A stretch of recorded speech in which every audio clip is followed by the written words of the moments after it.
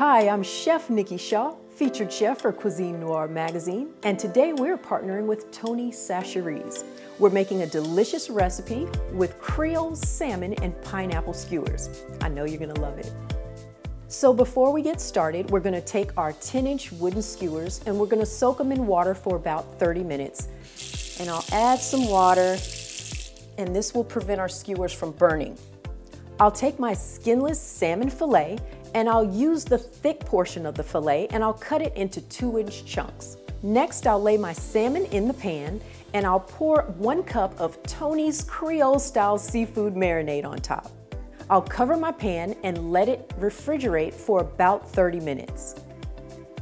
While the salmon is marinating, we'll cut up our fresh pineapple.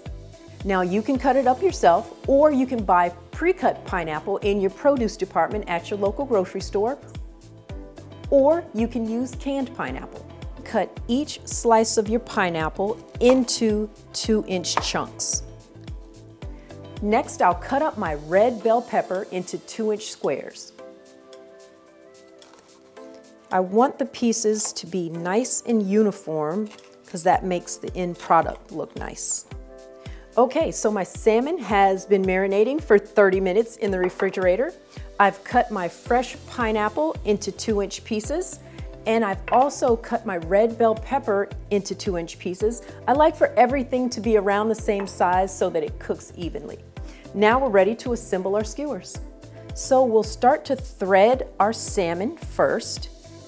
We'll slide that down the 2 skewers.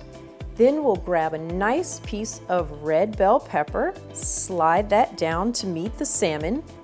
Then we'll grab a chunk of pineapple and another piece of bright red bell pepper.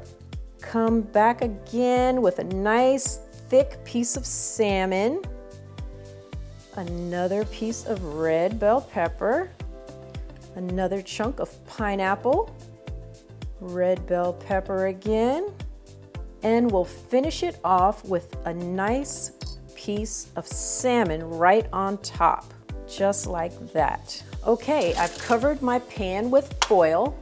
Now I'm gonna spray it with nonstick spray. That makes cleanup easy. And I will place my skewers right on my pan. I'll preheat the oven to broil. I'll take my fresh lemon juice and squeeze it all over the top. Next, I'll take about a half teaspoon of Tony's Bold Creole seasoning and sprinkle it right on top.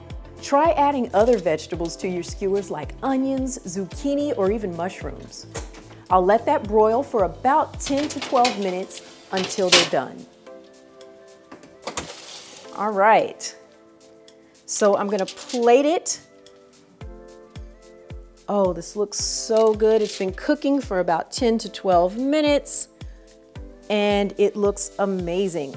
This is a great meal all by itself, or you can serve it on a bed of Tony's Creole butter and herb rice. Either way, you're gonna love it. For this recipe and more, go to cuisinenoirmag.com and tonychachere.com. Enjoy.